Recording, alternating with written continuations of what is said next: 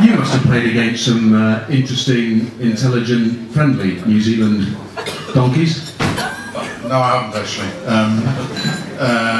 No, I haven't. No, okay. I've got to say, I mean, Duck is talking about his tour and whatever, and I have toured New Zealand. I had the misfortune to spend the whole of my tour rooming with a guy called Brian Moore. And for those who know Brian and the pitbull and everything else like that, he's probably one of the worst roommates you can have.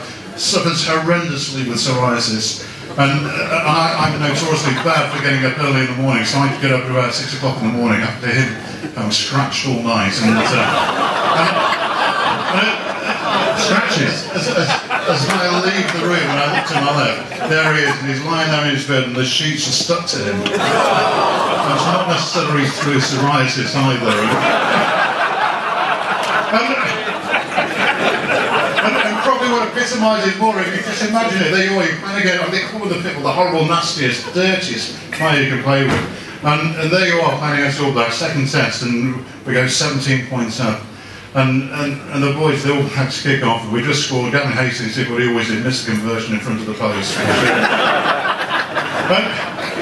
and Jono catches the ball on the 10-metre line. This ball forms, and as this ball forms, Sean Fitzpatrick, this legendary All Black captain, pops his head around the side of the ball, only for Brian to just turn and go smack, and just catch him square on his nose. And we all thought, fucking good shot. The Fitzy drops to the floor, and as we're admiring this punch, Mauro couldn't resist it, could he? Just walked round the side, just bent over Fitzy, and he says, "And I've shagged your mother."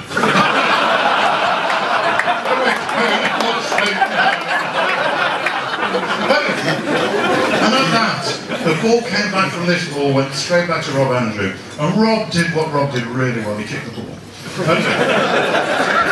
He didn't do much else. He still doesn't do anything else.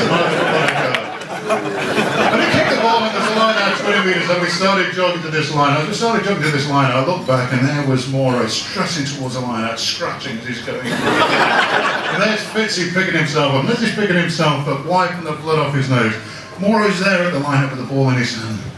As Fitzy comes over, Mauro's there saying, "There you are, Fitzy, there you are." And Fitzy looks at him and says, "You know what, Brian?" He said, "My mum is 68 years of age. You're 32, so that's a fucking result for my mum."